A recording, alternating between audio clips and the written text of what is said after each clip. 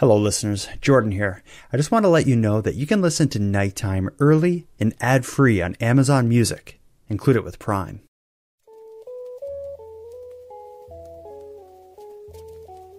You are listening to Keep Canada Weird, a weekly weird news roundup by the Nighttime Podcast. Handsome Aaron Airport. How are you doing over there?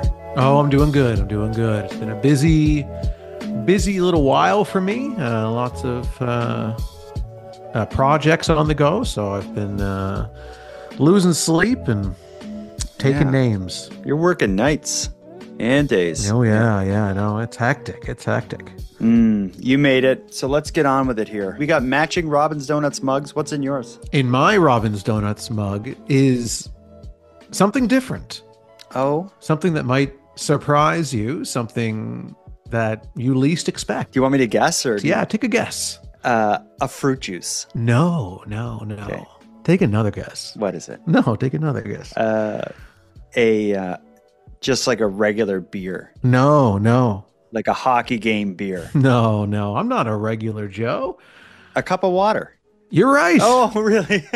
Yeah, I'm drinking water today. Yeah, I looked in the fridge. There was nothing really to like nothing inspiring. Explore. Yeah. I just really felt underwhelmed when I looked in there. So I went to the tap. Okay. Well, straight from the tap. Good. Just like our conversation tonight. Straight from the tap, unrehearsed, unfiltered. Maybe a little bit chlorinated. Let's start with a voicemail, though, before we get into this week's weird stories. In past episodes, you've called out to listeners to send in hate mail towards me.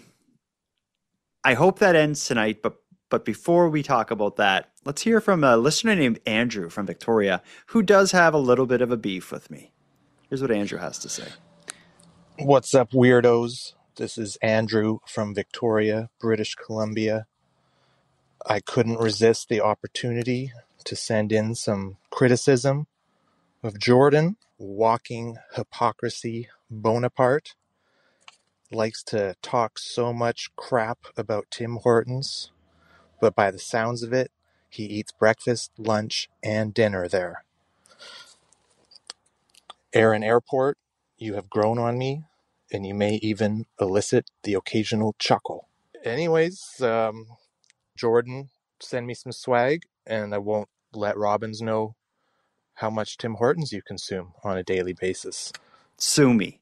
Yeah, you do go there every day. Let's be honest. I also like their egg bites. That's the egg bites? Yeah. No, they don't sell egg bites. That's a Starbucks. No, Tim's does too. I don't eat carbs, so I go. No. Okay. They do. Just for they anyone, don't. I'm editing out your voice. For anyone listening, they do sell them. I buy them all the time. Oh, because you're there every day. Andrew has a good point.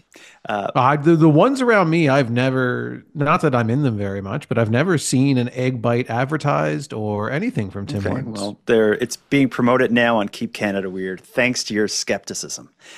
No, thanks to your hypocrisy, as our friend Andrew said. Yes. But does Andrew like the show? It sounds like he doesn't like really either of us. Apparently, I've eventually grown on him. You grew on him, yeah. And there is more to Andrew's voicemail. We're going to be bookending this episode, starting with Andrew. We're going to be finishing with him as well.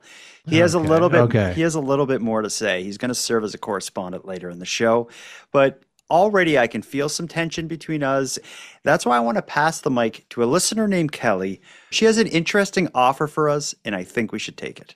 Here's what Kelly has to say. My name is Kelly, and I'm calling from New Orleans, Louisiana. First of all, I love you both. And this, what do I want to call it? Hate mail, tit for tat is just really tearing me apart. So I am actually calling to ask you to call a ceasefire. And now I'm not saying that you both don't sometimes aggravate me, annoy me, make me mad, but by the end of the episode, you have always redeemed yourself. So for that reason, I'm asking, please call off the hate. It's too much for me to take. So I guess that's it, guys. Thanks so much for listening. I would love actually for some nighttime merch, as I don't yet have an opinion on Robin's Donuts. So if that's a possibility, I would love to advertise your wonderful show way down here in the Bayou State. And that's it, guys. Thanks a lot. Keep Canada weird. Love the show. So I think Kelly has a point. What I think is people are coming to this show to hear in-depth analysis of the unique and offbeat Canadian news stories. I don't want the color of that to be misrepresented by our featuring of hate mail against each other. I understand that you took the brunt of the hate mail early on in the show. You flipped the script. I've been getting it the last few weeks. You want to call it ceasefire? Yeah. Well, I was the only one that specifically asked people to call in with hate mail directed towards you. Yeah, you. So you never asked them to do. They just naturally sent in hate mail for me. That was a natural, organic occurrence that occurred. You weaponized but that. I weaponized it, and I did it because of the story selection recently, where I wasn't getting any good animal stories that might specifically feature cats and dogs, but really any kind of delightful animal stories is to make me feel good. Anyway, I haven't called it off yet. I'm going to be honest because it's going to take that magic story for me to do it. I got you tonight. I'm sure of it. It's not necessarily a cat or a dog, but I got a good one. But before we get into animal stories, why don't we go to a birthday party? That's something we've celebrated a couple birthday parties on this show. Never for either of us, but we did go to, if I remember, once upon a time, it was like a 104-year-old woman's birthday party. And she slept through it, but it was still on the news. We have another birthday party tonight. I'm excited about this one. It ties into a few different things. You and I often complain about social media trend influencing the worst our society has to offer. This story coming out of Nanaimo, BC is going to be a breath of fresh air. A social media trend was the inspiration for what I think is a wonderful birthday celebration. Listen to the story of the Costco birthday party surprise. We should bring your parents some food. It doesn't take much to get Aaron Reynolds into Costco. I do this every week. I go through every aisle and I look at everything. A routine that inevitably ends like this. Do we really need it? Yeah, that's the classic. But if there was one thing Reynolds' wife, Carissa, doesn't need to question, it was how she planned on celebrating an upcoming milestone. I saw it on TikTok about a year ago, and I just kept that idea in the back of my mind for his next birthday. The idea behind the post that went viral with more than 11 million views is simple: a surprise party at Costco. This doesn't make sense. With the venue set, invitations were quickly followed by RSVPs. We are a Costco-loving family, so that was no problem. Getting her husband through the doors, well, it's been established that's the easy part. She had said that we just had to grab a couple things last minute that she had forgotten the day before. And I love Costco. It's so good. With everyone scattered throughout the store, Aaron runs into one person, then another. My mom and dad are right over there. And another. Oh my God! Carissa rushing him through the aisles, expecting he's going to catch on. I was downplaying. You were down, and so I was just like, oh, okay, well, I'll see you guys later. And then I would run into the next person. And the next. All within the last 5 minutes. Well, you get the idea. I really, truly thought that the surprise was going to be short-lived, but we made it through all 20 people, and he had no idea. Do you really think this is a coincidence? And so she had no choice.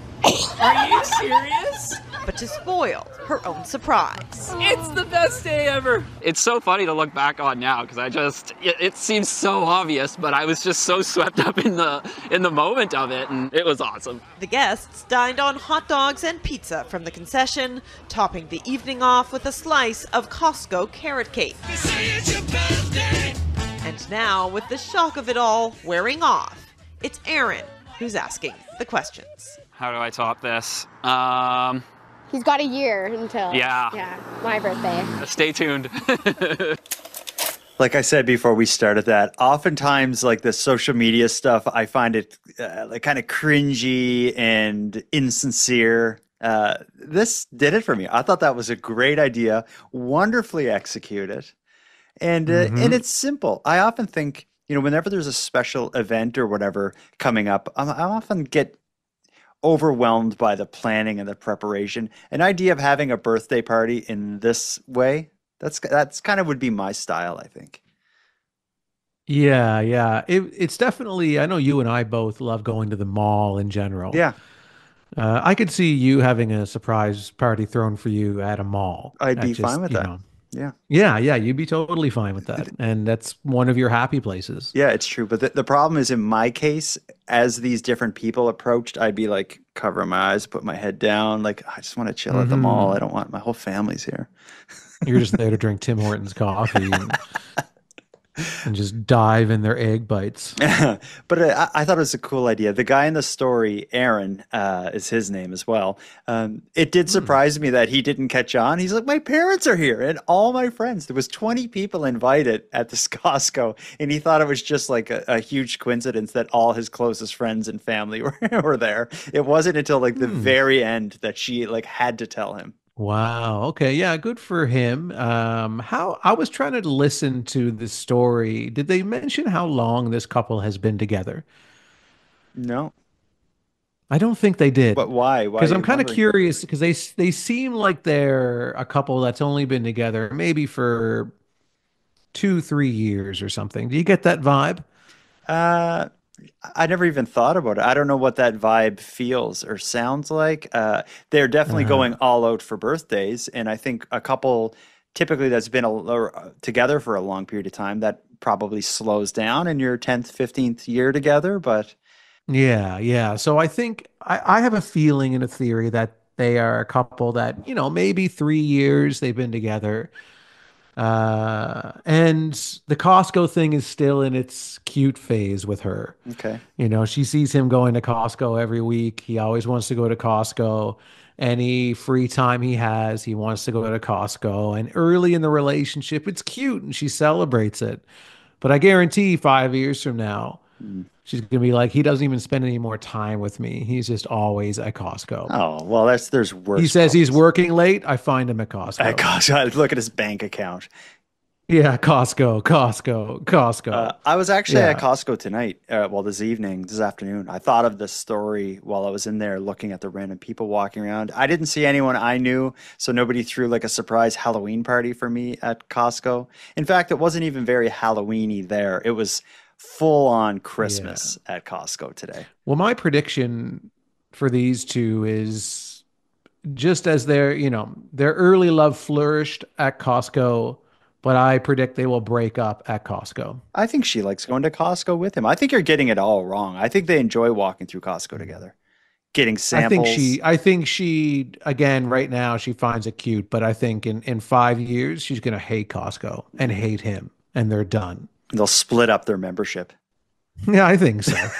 Yeah, I think so. I don't know. Maybe we'll do a follow-up story if we hear of the Costco divorce party. We know who's there. Yeah, I think so. Yeah, and that should be covered on the news too. I think so. Do you have a preference for your birthday? Like you said, we both enjoy the mall. We'd be cool with like a mall birthday party. I picture you more of a birthday house party kind of guy. I just like doing something really simple for my birthday. I like some pizza, some cake, and I like to go to bed early. Yeah, that's fine. I'm big on birthdays because this weekend is one of my kids' birthdays, and so we got like birthdays on the mind here. Do you know what a yes day is? Have you ever heard of this concept? No. Okay, it's something new. A yes day is something kids will talk about. They'll ask their parents for a yes day. That's a day where you have to say yes to everything your kid asks for or asks to do. So I've promised my child a yes day this weekend, which generally for me means going to the candy store, going to the arcade, and buying them like a video game or something. And on Daddy's yes day, they just go to Tim Hortons over and over again. They're with their father, the hypocrite. On that note, let's take a short ad break. When we get back, I got back-to-back stories about animals, not cats and dogs. Nobody is hurt. Actually, I shouldn't say that. I think there's like 80 animals killed in the next segment. We'll hear about that after the break. Ugh.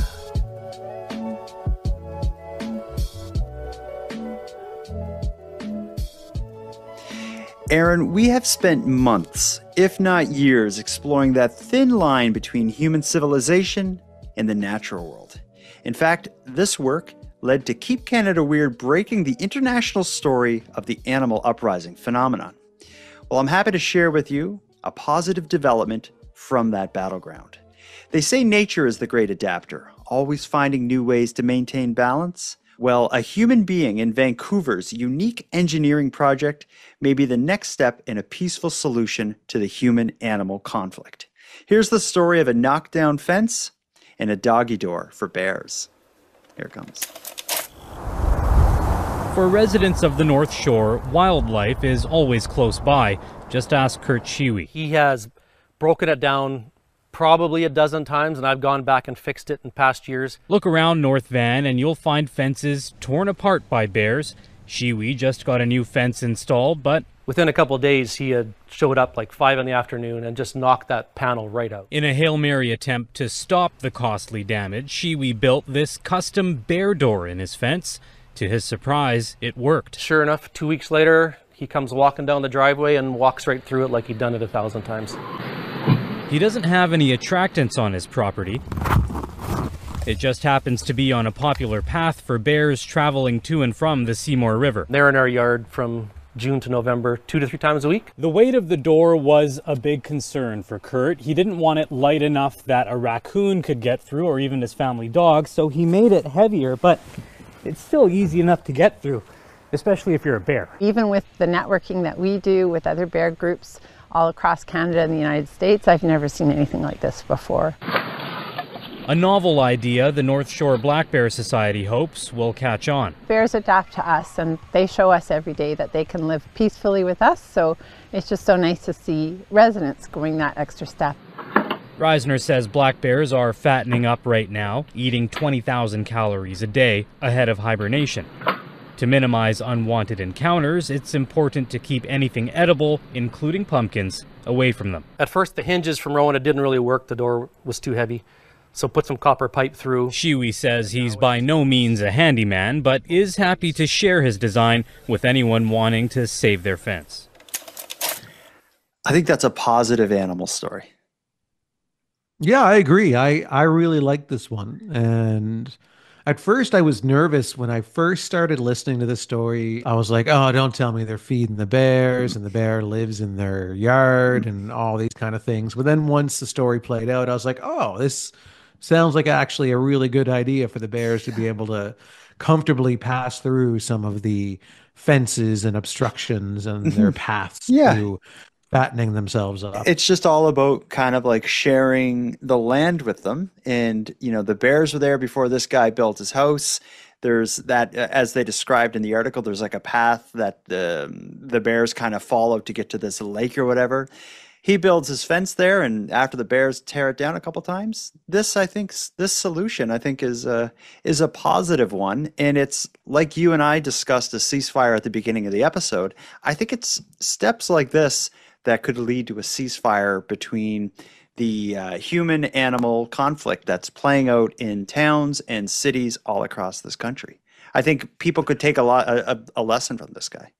Too little, too late. The uprising will continue, but keep building those bear doors, because you might as well. Maybe that particular bear will have some mercy on you personally, but if the bear doesn't get you, then the rest of the animals will. He says he has bears coming through his yard 2 or 3 times a week. To me, that's terrifying, but I guess he knows what he's doing and he protects himself. But I'm happy for this guy to find this creative solution. Yeah, it sounds like he keeps his yard clean, so he doesn't have to worry about the bears really going after anything in his yard. They're going to be passing through whether the fence is there or not. Yeah, so I guess it's just let them get through, and you know he's careful to not leave pumpkins or whatever out for them to eat or garbage somewhere, and they just move through. And yeah, I guess it kind of comes with the territory. If you live in bear country, with the views and the access to fresh water and everything else, comes bears. Yeah, you got to bear the bears. I want to play another voicemail here before we get to the next story. This one involves pets. It's a listener named Melvin who has a bit to say about something you said last week. When we talked last week about the clown collar that some people were putting on cats to protect songbirds and whatnot from the cats, you had a few things that you said related to, like, letting cats, letting nature take its course, letting cats run wild if they're going to be outdoor cats. Don't play God with them. We heard from a few listeners who had an issue with those statements. Here's what Melvin had to say about it. Hello, Handsome Aaron Airport and Bus Stop Jordan Bonaparte. My name is Melvin. I'm from Pictou County, Nova Scotia. After listening to the most recent episode of Keep Canada Weird, I just had to send in a message. I know I'm supposed to be hating on Jordan today, but it was actually a comment by Aaron that sort of has my blood boiling. Aaron stated that it's a natural thing for house cats to be outside and to satisfy their instinct to kill by killing birds. But the truth is that the house cat is an invasive species. They're not supposed to be a part of nature here. The American Bird Conservancy states that in the U.S. alone, 2.4 billion birds are killed by house cats every year. That sounds like a high number, but it's because tens of millions of cats are out roaming around every single day. In Canada, up to 350 million birds per year are killed. That's a lot. There are 63 species of birds, mammals, and reptiles that are extinct, with a major cause being predation by house cats. To say that it's natural for people to let their cats outside and kill birds is like saying that it would be just a natural thing for the zoos to open all their doors and let the alligators and tigers and lions and pythons out and let them go on murderous rampages simply because, they have the innate desire to kill. It's just nature taking their course. But the truth is, they're not supposed to be here. Finally, I just want to ask the rhetorical question that what if Robin from Robin's Donuts was murdered by a house cat? What alternative would then remain to Tim Hortons? There would be none. So bottom line, if you do let your cat outside, put a bell on it, save the lives of millions or billions of our beautiful birds. Damn. That got dark at points. I think Melvin made a few good points there. I never thought of the idea, the fact that domesticated cats are kind of like an invasive species. I wouldn't use the word invasive. I would use welcomed, or welcomed species. A precious species.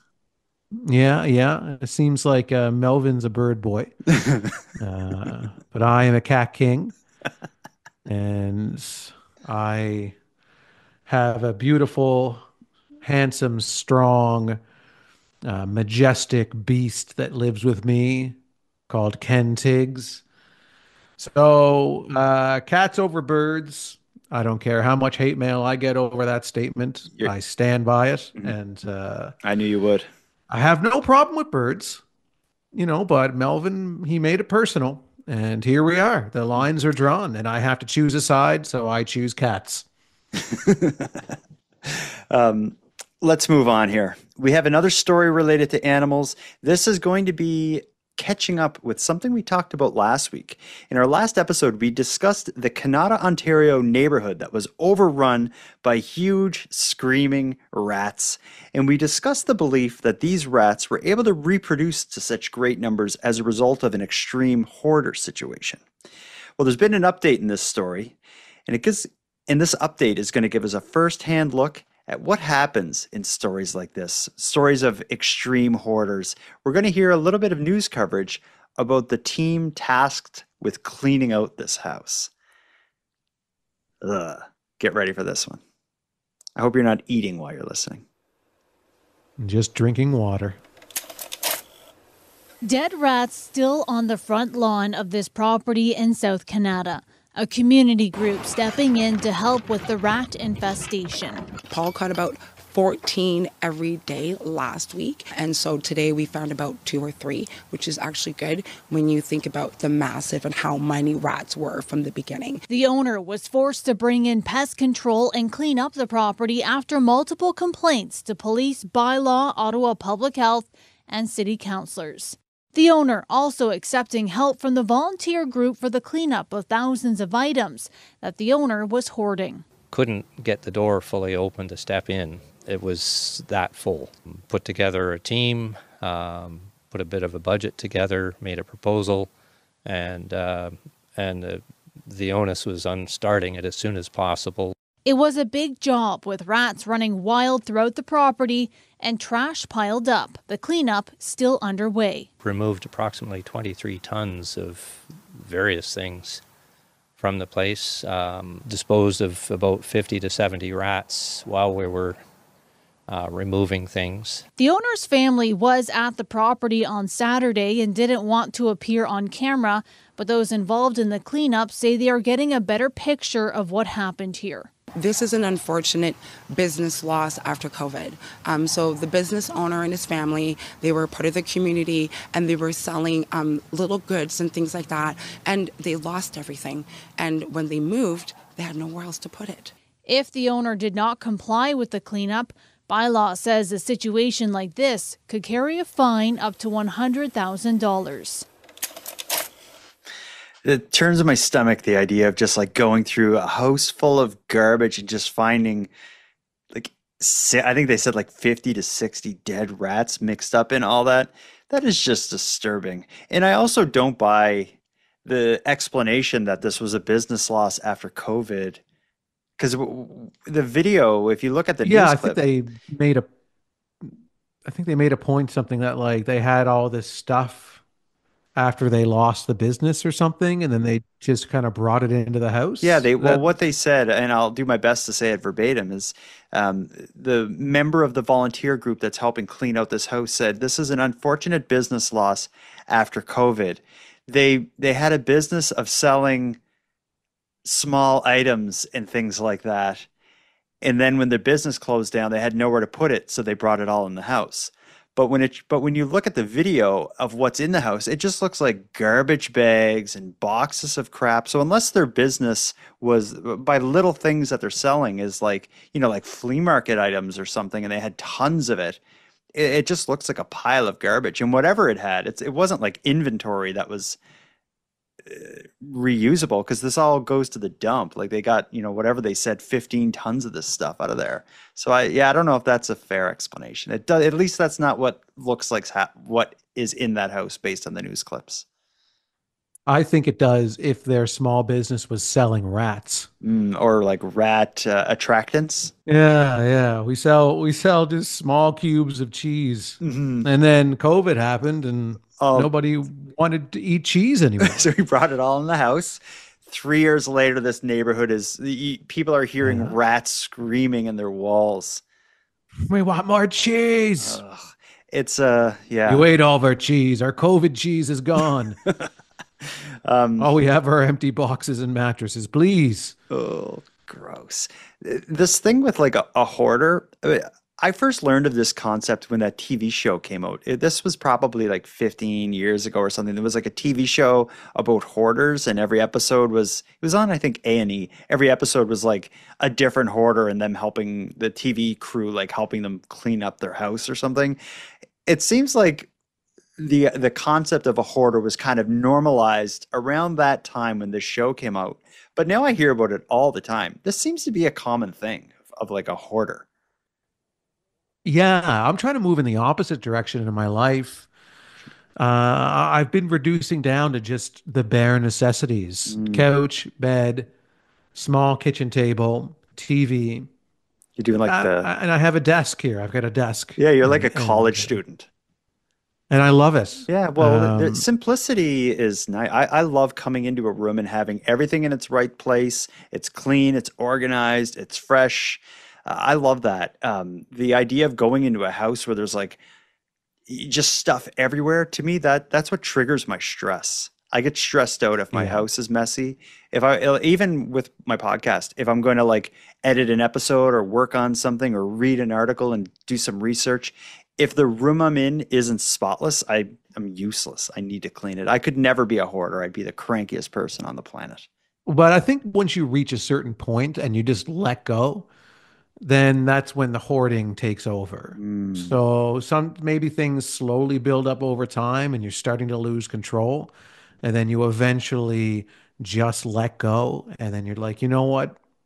Just let it Build up. surround me and smother me. And I'm just going to lay here and die. Ugh. I have a bit of an issue with collecting stuff. Like I sort of hoard on a minor scale with like buying things that make me happy, but I have a spot for everything. And I also have a storage room in my house where I just pile stuff in, but not pile it in like a hoarder would. There's shelves and everything's in its right place. I can't imagine it. I don't know why that story made me think back to when we lived in Halifax and you just had like a bunch of blankets in the corner. Remember that? You didn't have like a mattress or a bed or anything? Yeah, I slept on the floor for years. Yeah, until I ended up moving from Halifax and I had this old beat up thin little like floor mattress thing. And you asked if you could have it when I moved. And it's like, yeah, I guess. And you thought you were just king of the castle with that crappy thin mattress on the floor. Yeah. Yeah, I slept for a while there. I slept on a comforter that was kind of just like folded up a few times. So it was like a half an inch of padding. Yeah, and then you gave me your old mattress. I forgot about that. Thank you, Aaron. Yeah, no I've problem. always I wanted do to thank you for that. want it back, though, now that you have a bed. All right, we'll talk. Do you want to read an ad? Make one up? This podcast is brought to you by Crappy Thin Mattresses. If the rats don't get you, the mattress will. Do you got a promo code for it? Promo code Jordan Timms.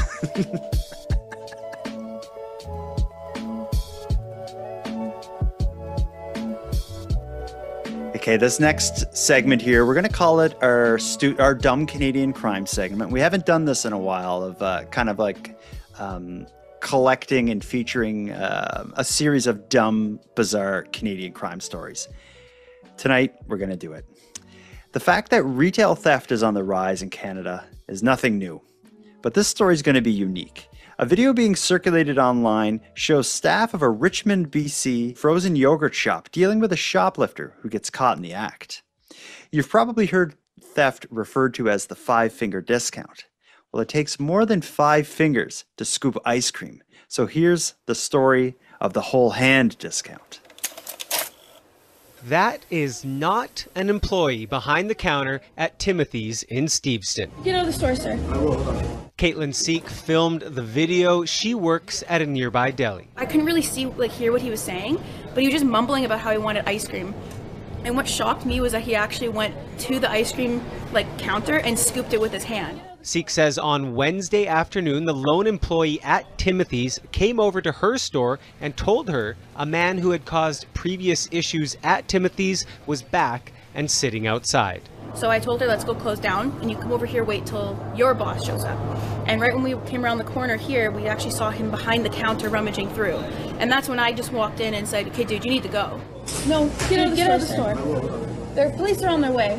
After making his cone, the man left the shop without incident. Eyewitnesses say police did eventually show up. Multiple attempts by Global BC to contact Richmond RCMP were unsuccessful. I could completely relate to what that girl, the employee, was dealing with. She was crying, and of course you would. It's scary because you do feel vulnerable. You do feel like there's that level of societal norms that get broken when someone's acting like that. The incident caused Timothy's to close down early for the day. Management did not respond to our request for comment. As for the manhandled tub of gelato, We just ruined a little bit of ice cream, which was gross. We ended up taking the ice cream and putting it in the garbage. We're like, all right, we're never going to touch that again. There's a few unwritten rules in society that this man breached. One of them is you don't your hand shouldn't touch ice cream. We always use a utensil to bring the ice cream from its storage area to your mouth. You could use a cone, you could put it in a cup with a spoon. There's no situation where you dip your hand into something and take a handful of ice cream. And he even stuck it on a cone. Like he took a cone, took a handful of ice cream, put it on, and walked out of the store. This guy's a maniac. Yeah, he could have gotten away with it if he didn't involve the cone, because he could have argued, "Oh, I burnt my hand and I needed some cold Ice. relief. I needed something." And then Maybe he had a stuck his case. hand in the ice in the gelato.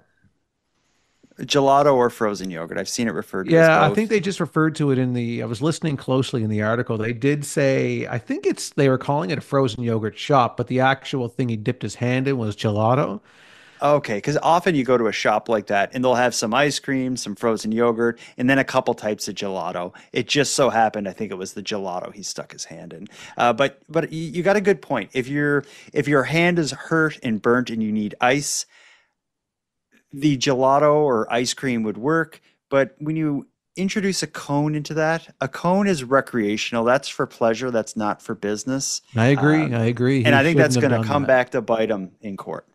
Yeah, he should have just walked out with the handful of gelato outside, ate it, and then just pleaded, "I had a burnt hand. What else was I to do?"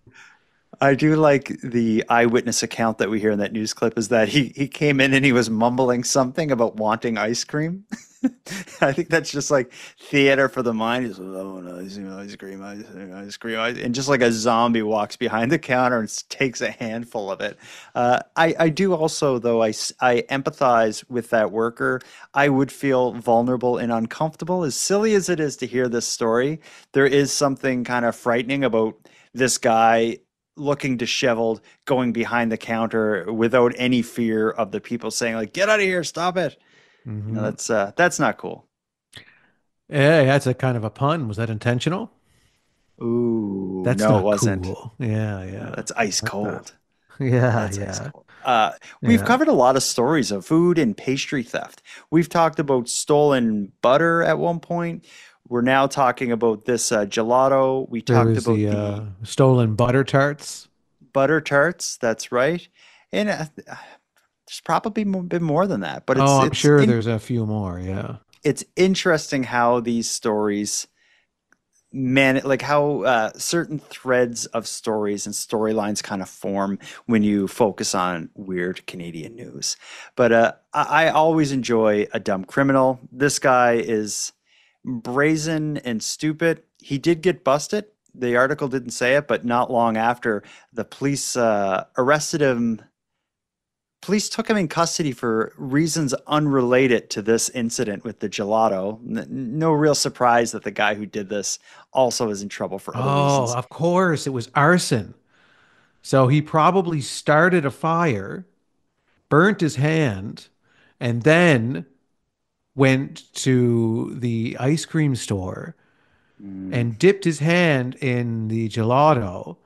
And then he's like, well, I'm not going to let the ice cream go to waste and just melt on my hand. So I'll use the cone, put it on there, and enjoy the rest of the ice cream after cooling my burnt hand from setting that building on fire.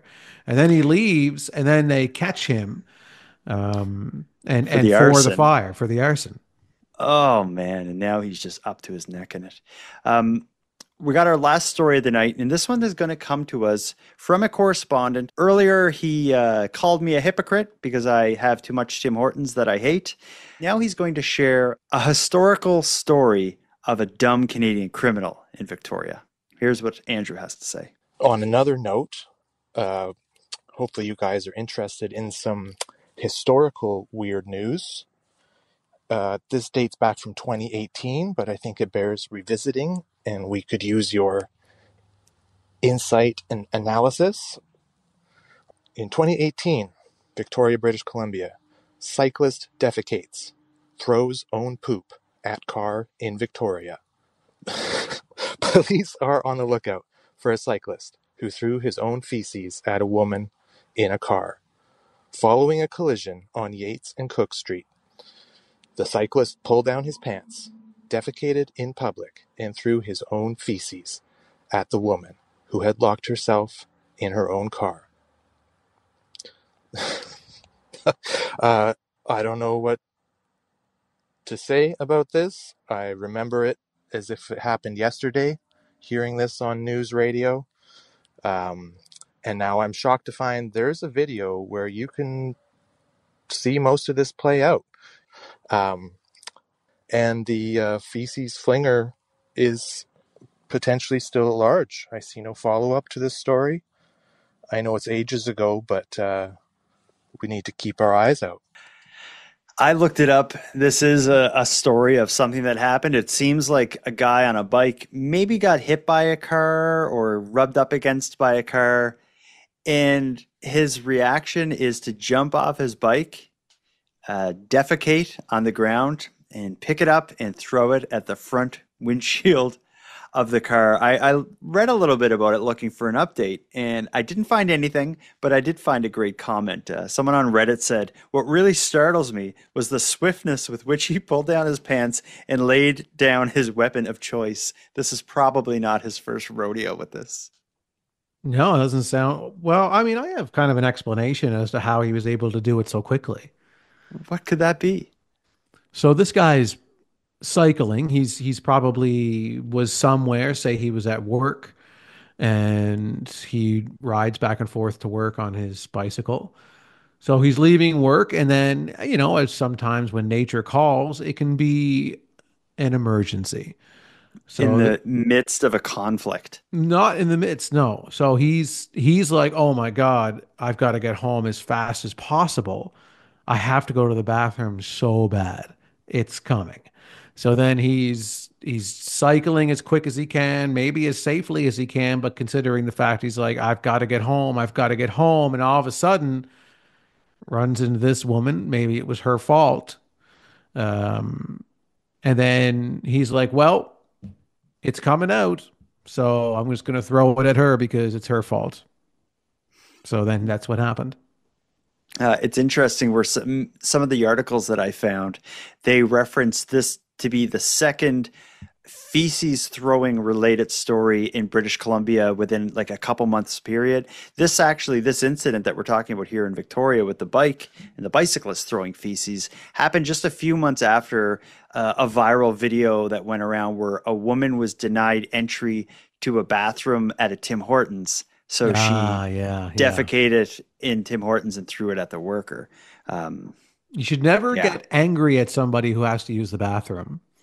No. I think that's the real lesson here, because whether it's number one or number two, it can be aimed at you.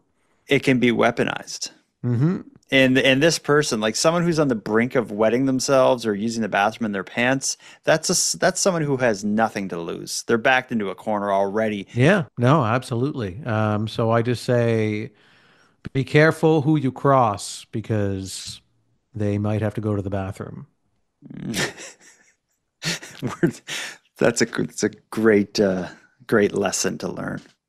And it's better to learn it here listening to Keep Canada Weird than learn it out there in the field. The hard way. All right. I think we've been through enough tonight, Aaron. We can put a bow on this. We got to get into our Halloween preparation. Our next episode, we're going to be recording on the 29th of October, just days before Halloween. This season so far, we've been slow on Halloween stories. So hopefully next week hopefully the Canadians really turn it up next week and we can have some weird Canadian Halloween news. Yeah, I hope so. It's I'm not suggesting that the rest of this month gets scary, but certainly more festive in the news stories. I would like to see that. Yeah, if anyone out there has any ideas or any thoughts on Halloween that they'd like to share with Keep Canada Weird Nation, send us a voicemail. I'd like to hear about some memorable costumes, maybe what you're going to be this year. If you even want to just talk about trick-or-treating and how many kids you get to your house every year. I'd listen to that. Yeah, or some nostalgic memories of when you trick-or-treated as a child, and the type of candy that you loved, the type of candy that you hated, what you did to the house that gave you the candy that you hated, who you egged, who you toilet papered, all those things. I like it.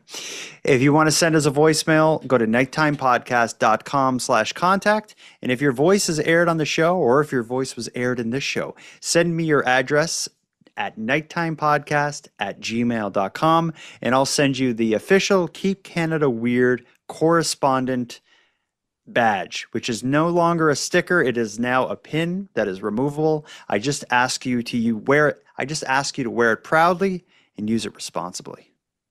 I agree. Yes, it's a lot of responsibility that comes along with that badge, and you're representing us when you're out in the field. So if you're going to be throwing your own feces at somebody while wearing that badge, that is not a way to represent us. That gets your badge removed. Well, let's put a bow on this. Handsome Aaron Airport. Until next time, Jordan. Until next time.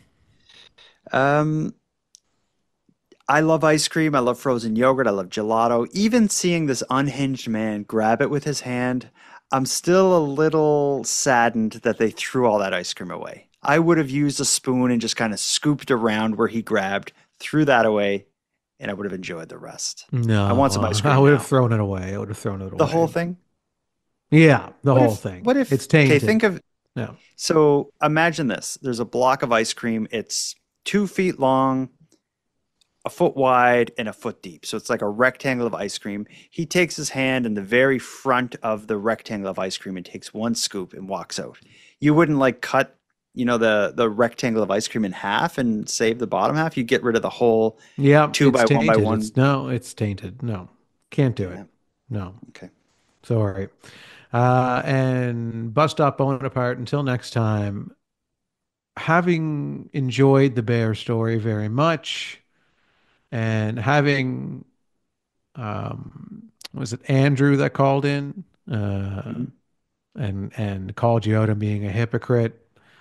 I think that's enough for me. I'd like to call it a ceasefire as well, call off the wolves, and lay down our arms and let us both dip our burnt hands into the cold gelato of friendship.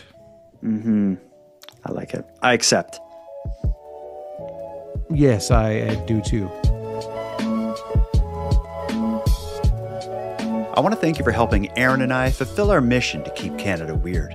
But if any one of you listening want to contribute to our work, we need all the correspondence we can get. If something weird happens in your area, or if you have any thoughts, theories, or opinions on anything we discussed tonight, we'd love to hear from you. But please, no more hate mail. The best way to reach us is by using the voice recorder that can be found at nighttimepodcast.com/contact. We're excited to hear from you. Now I'm going to start wrapping this episode up, but before we part, I want to thank a few people. First, a big thanks to Aaron for sharing another evening with me and with you, the listeners of Nighttime.